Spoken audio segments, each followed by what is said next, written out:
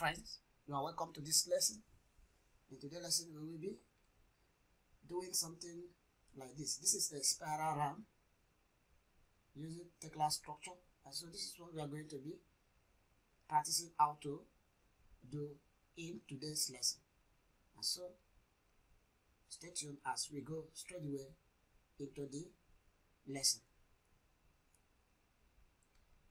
Here is my grid set out.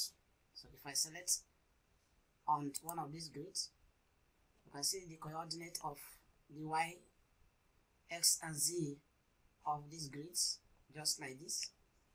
And so if I click on the window, in the drop down menu, you will notice that I have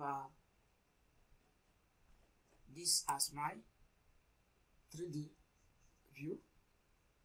Alright, so I want to be enabling some views that I have created, so I will straight away do Control I, and so if I scroll down, I want to be enabling grid line C.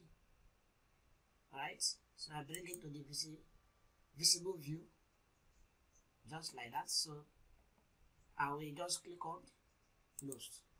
I'm not having two views. Alright, and so I want to be making this grid line C views visible by double clicking on that to have this just like this. So having this like this, I'll go straight away to the concrete panel, and then I'll click on this beam. In the drop down menu, I'll select spiral beam, so I'll select that just like that. Alright, so in these provisions, there I have my profile. You can see the thickness is 200 and then the weight is 3000 mm. Alright, I can decide to change the material through these provisions. Maybe I can change it to white, depends. And then the other place you need to also make changes is the geometry. Alright, so the rotations is going to be 1500, while the total riser, this is adjustable depending on the height that you intend your ram to attempt. Alright, so I want my ram to attempt the height of 6 meter, which is 6,000 millimeter rather.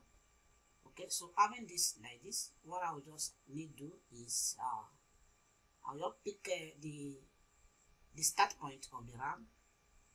I pick this place to be the start point of the ram. I can now pick the center point of the ram. If I want this point to be my center point, I pick that, and then I will just click on the wheel of the mouse to insert that.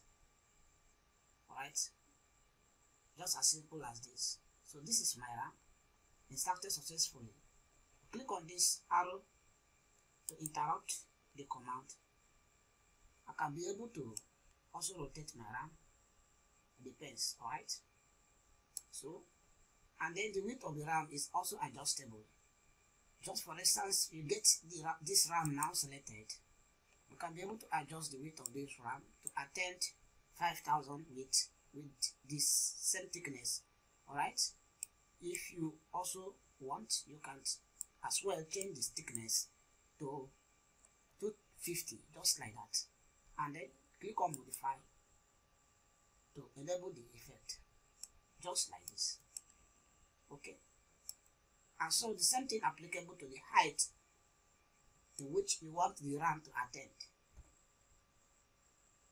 The way it is, the height is 6,000 mm, and so I can decide to make it 9,000 mm. Click on modify, and you can see the height is adjusted successfully.